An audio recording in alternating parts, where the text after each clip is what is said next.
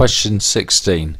So remember when you're multiplying indices and the big number, so the t is the same, you add the powers.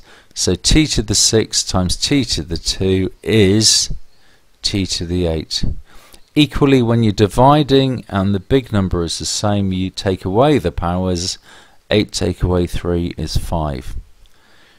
Part C. Now remember, when you're cubing, it just means whatever you've got times itself times itself. So 2x all cubed means 2x times 2x times 2x. This is a whole bunch of timesing because 2x means 2 times x. So looking at the normal numbers first, this is 2 times 2, which is 4, times 2, which is 8, and x times x times x, which is x cubed.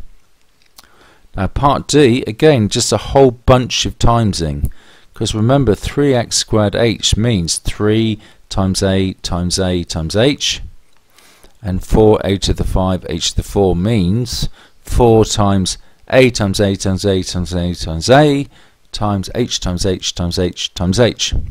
So just a whole bunch of timesing, just work your way through it. Do normal numbers first. 3 4s are 12. A squared times a to the 5, we're just following this rule up here. When you're multiplying, you add the powers, so that's going to be a to the 7, and h, and remember h is basically h to the 1.